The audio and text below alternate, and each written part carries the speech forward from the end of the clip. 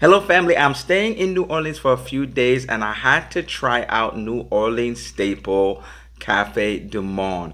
They have more than one location, but the location I went to was at the Outlet Collection Mall at the Riverwalk.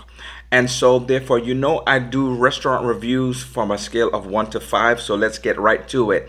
And so, first of all, the cost was phenomenally cheap. I was so surprised something so popular was so inexpensive. Between the cost of the beignets and I had a small hot chocolate was under $10. So what is a beignet? Beignet is considered a deep fried pastry or a deep fried fritter.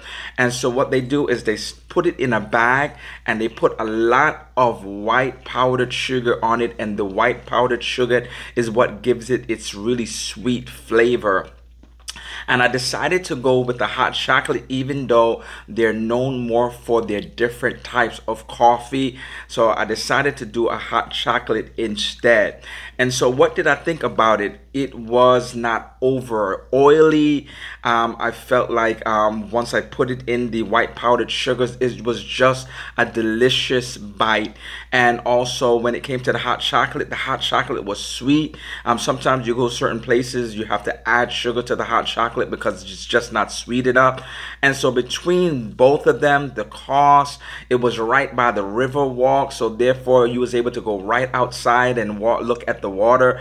I thought it was just a great experience. And so I had to give the food in particular a 5 out of 5. If you're ever in New Orleans, you have to try out these beignets, get a cup of coffee, get a cup of hot chocolate, and if you're by the Riverwalk, just be able to go outside and enjoy the water right there.